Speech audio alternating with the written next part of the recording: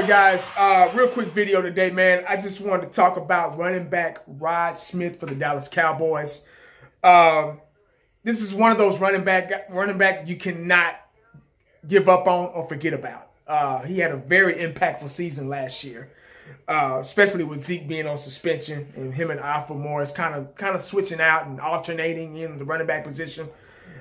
This kid can do it all, man. He can run the ball. He can catch out of the backfield. Last year he rushed for 232 yards, 4.2 average, 4 touchdowns. And he had 19 catches for 202 yards. So that right there lets you know that he can run out of the backfield. You can even line him up at the slot just to, for a trick play or just to throw the defense off, But he will catch it. He has the capability of catching the ball out of the backfield. But he was in the shadow of Zeke and Alfred Morris last year. Pretty much Alfred Morris because Zeke was on suspension for 6 games. So, Alfred Morris, we may lose him to, we're probably going to lose him to free agency. I don't think the Dallas Cowboys are going to re-sign this guy. As much as I like Alfred Morris, man, he did a really good job last year. I thought he could have did a little better. He rushed for 547 yards, 4.8 average, just 1 touchdown. So, I thought he could have scored a little more. That would have helped. But Alfred Morris is one of those type of guys that he desperately needs a healthy, strong, dominant offensive line in front of him to make something happen. I'm not saying he can't. Some games he did. He was very explosive. But he doesn't have that superstar attribute, next level type running game like Zeke, So, but he did the best he could for what he had,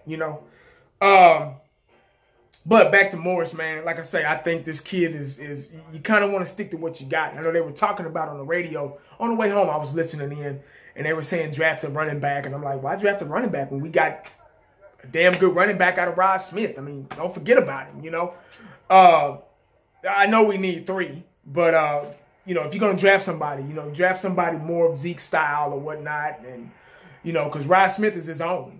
He's a pretty good back. He's a strong back, too. He can get you that first down on 3rd down or maybe 4th down if you want to go for it. So, he's a versatile running back. I wouldn't waste an early draft pick on a running back. I would pick a running back later in the draft, But that's just not something that we desperately need. So with no Darren McFadden and losing Morris to, I'm just going to go ahead and say losing Morris to free agency. By the time training camp starts, hell, Rod Smith should be the number 2 back behind Zeke. There should be no question. So, but we'll see. Time will tell. But that's just my view on it. I like Rod Smith. I like everything about him. He's a very aggressive running back.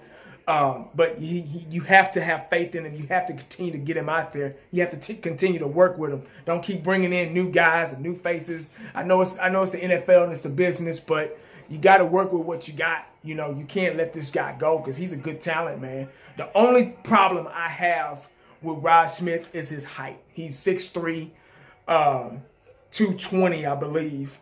Not very fast. He ran a 4.64 40, but that's okay. That's good enough. I mean, like I say, he proved himself last year. But the height is my only problem because he's such a big target. But Bo Jackson was good. He was tall, too. Eric Dickerson, one of the leading rushers, behind Emmett in NFL history. I think he was 6'2", 6'3". Eddie George was 6'3". A lot of good backs were tall like that. But, when you're a big target and you're a running back, that leads to injury. That's my thing. You get hit. You're a big target trying to get through that hole. It's hard to hit those holes. Emmett can hit those holes. Zeke can hit those holes because they're a little bit shorter. Even Alfred Morris was able to hit the holes a little bit. But that's all I got, man. I just want to talk about Rod Smith a little bit. I didn't want y'all to forget about my boy. Make sure y'all leave a like, subscribe, comment. Let me know what you think. And make sure you stay prayed up because you never know what the day is going to bring you. Holla back at your boy. I'm out.